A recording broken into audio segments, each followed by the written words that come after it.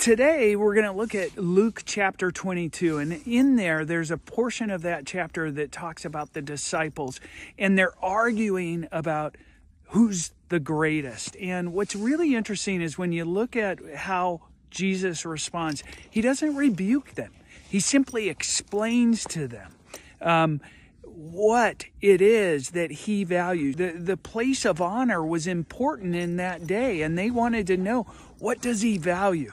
And what does he say? He says, some are sitting around the table and would expect that the one that's lounging at the table is the one of honor. But he says, I came to serve. That's what I honor. And I'm so thankful for everyone who decides to put their faith into action and to serve the Lord in the public square, because he honors that.